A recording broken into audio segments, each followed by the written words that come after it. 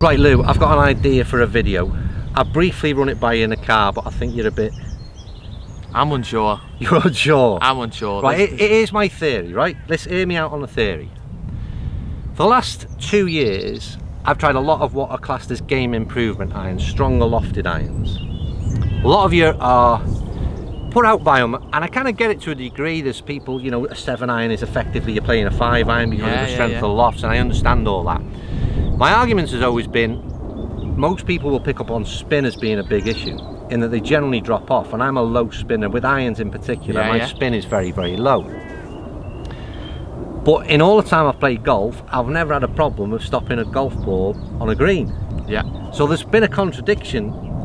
What GC2 tells me, I generally, my 7 iron, 5 and a bit spin, and then what I do out there on the course, like I said, not an issue. So what I want to do is this, right? Your spin around the 6,000 mark with a 7 iron. Yeah. So you do it properly. I generally, like I said, my spin is a little bit lower than that. I want to play some 7 irons into greens. I'm going to use an M5 for this, which is one of those, maybe not quite game improvement, but a stronger lofted iron. Yeah. Hit a few shots in, hopefully with my spinning around that 5,500 number. You hit some of your shots. It's going to be dependent on us hitting a few decent shots, like hitting some greens. And let's see how they respond to the greens. I'm interested to see how it works. Right, so this position is, well, it's 162 all the way back to the flag. Slight bit of breeze into us, not a great deal. Interested to see 7 iron again for Lewis.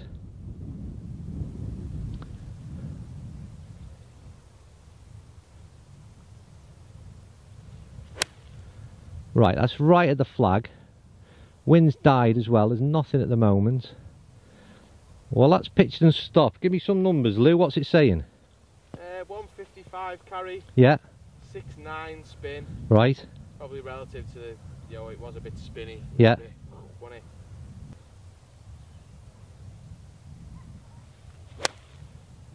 That's a solid strike from Lewis there. That is right at the flag. That's going to carry longer than the first ball. That's almost pin high, I would say. 160 carry? 165. 165 carry? Exactly the same number spin. Yeah. 6.940. And without going to the green, them balls, I would think, we'll check out pitch marks shortly, and hopefully we've picked them up on the camera.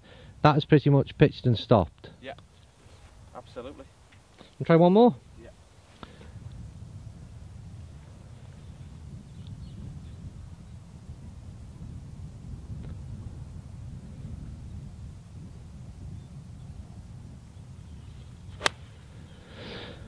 Well, 3 super strikes from Lou. Slightly, I don't think that was as good as the middle one, but again, right at the flag, pitch, backspin a little bit. Yeah, so again, spin 7.3 and carry 155, so okay. Spin's gone up, carry's gone down. Now what we need is, we need the average golfer to hit them, because my spin is generally more about 5,000 revs. So if I can produce a couple of shots and hit that same green, let's see how these get on. I've got the M5, so it's slightly stronger lofted, and in theory the spin shouldn't be anywhere near the same. That's a decent strike. It's 5/8 spin and 153 carry. Now the interesting thing for me is looking at that ball that's spun back. So 5/8 spin, probably 1,000 revs less than you in terms of spin. Different ball flight, different descent. I can't believe that mine's basically dropped and stopped. Yeah. And yours is definitely pitched by mine, and then I come backwards. It did spin back, didn't it? Yeah. Right out the middle in terms of the strike. And spin for me 5/8, and that's a game improvement-ish iron, I would say, the M5.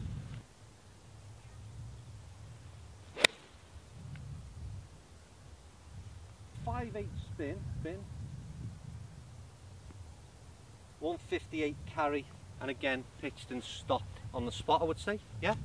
Yeah, and good carry. Good carry. Don't forget, this is a stronger lofted M5. From memory, I would say this is a 30 degree. I'll check that out and I'll throw it down on the bottom now as I'm speaking. The whole purpose of this video is to look at clubs like this, which are stronger lofted and often criticised, I think, for being stronger lofted. People call this, they should have a different number on the bottom. The point is, we're hitting 2 7 irons, 2 completely different profiles in terms of the player, 2 different spin numbers. How much difference is it really having though when the ball lands on the green? At this point, not a great deal. Let's try a few more. I think if we can get some a little bit downwind and see what impact it has then. In all honesty, between the whatever many balls we hit, what do we hit? 5? 5 balls? 5 balls, there was virtually no difference whatsoever in their pitch position and where they finished in terms of landing. In fact, 2 of my balls with the lower spin moved back. Not zipping back, but they moved back a foot or so. So it's really interesting for me. It's a bit surprising to you or not? Yeah, I mean definitely because the flight. I mean, I probably flight it. You know, it would come in a little bit more penetrating. Yeah. We were into the wind, and yours kind of got up there. The distance was not relative to the spin at all, and the spin rate was not relative to what happened. I mean, the difference between your lowest and my highest was, you know, nearly 2,000. It was 1,800 spin, and the reaction on the green was pretty much the same. Hey, come on, what you got now? Tell me. Talk to me.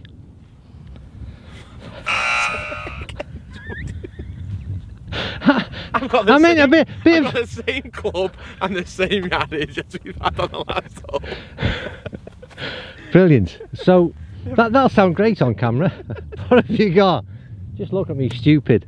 Say the same as kid. Right, so after that great intro from Lewis, informative as ever. Oh, he said I'll just hit the golf shot instead, and okay, what's it saying number? 6.5. Yeah. 159. Okay. I just pulled it, just made that. Well, the interesting thing will be, you say that, Lou, that's on the green, it's front left, and I'll be interested in the pitch mark and stop. The front half of this green, so we're a little bit more downwind, it's a complete opposite direction to what we played the previous hole. The front half of this green, it's got a little bit of downslope, and I think you landed on it. That's actually pin high, that, isn't it? It's pin high but left, but what happened is the front half of the green, it's got a downslope, and that's why I want to see how the ball reacts. So in theory, even with 6.5 spin, that should have kicked on a bit.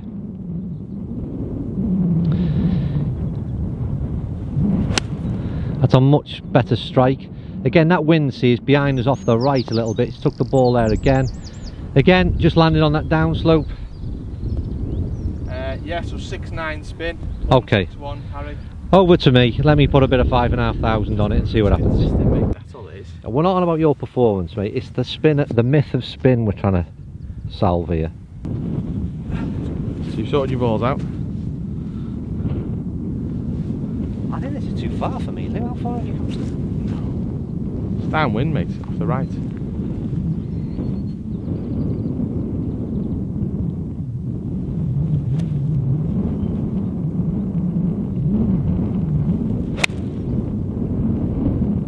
I think you need a set of them in the bag.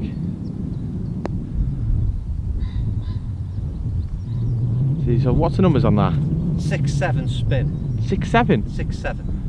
Now I'm questioning something else here that's brought into the equation, and I still think it's really important. A lot of you will watch my videos for, well, maybe some of you have watched them for a while.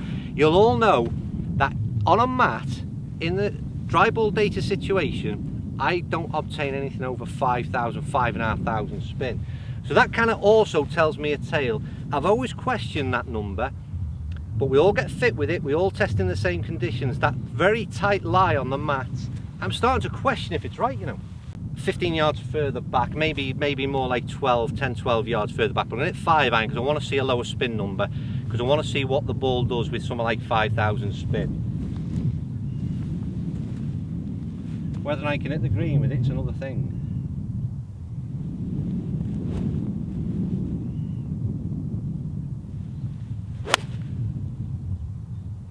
Hit the green, you're going to hit the flag. Right, that's got just under 4,000 revs of spin. 3896, I'll take a photo of it now. 174 carry, so where I'd expect it to be in terms of the 5 iron. Possibly the best shot you've ever hit.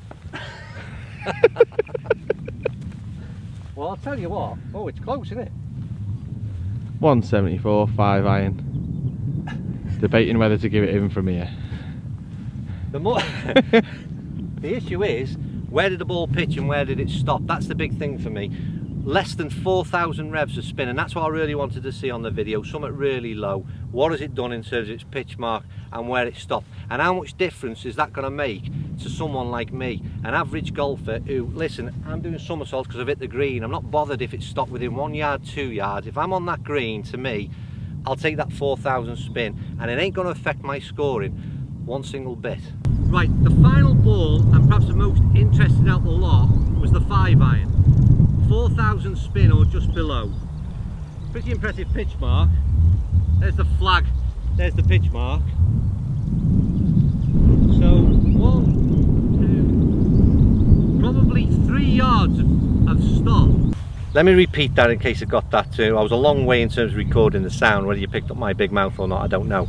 I basically said the last ball for me was the most interesting. Less than 4,000 spin. Pitch mark was very close to the hole, and it run on 3 yards in terms of my strides. Yeah. Where it pitched also was on a slight downslope, which I don't know whether we can pick that up on the camera of the green from there. Thoughts on that? I mean, it's amazing. The flight was lower, the spin was lower. You know, it's landed on a different part of the green, if anything. It's slightly downwind. That's the biggest surprise. I wasn't expecting that. Even when I hit the 5-iron with the ball flight I had, it was a definitely, hopefully you picked it up on camera, more penetrating ball flight. I thought this is going to zip through. No. And it didn't, did it? There's no, you know, and they're not, you know, it's not, you can't say, oh, well, the greens are, because we're not zipping them back. You know, we just played a par 3 there. Wedges, and they're not coming backwards, so the greens aren't soft. So it's a big, I mean, I was expecting that, the flight and the spin to go running through the green. Yeah, I was. Yeah, a couple of yards of roll. And well, I'm pro this idea that the low spin doesn't have such an impact, but I still, with that shot, it surprised me more than any other shot that we've hit, that it's done what it did. That and the fact that we've also managed to get my spin numbers in a lot more higher that I'm recording, other than dry ball data off the mats. Right, we've come back into Upload Towers, and we've watched back the footage I was interested in, because obviously we can't see it, was when we placed camera on green and watching how the balls react in terms of how they stop was the bit that we wanted to have a look at.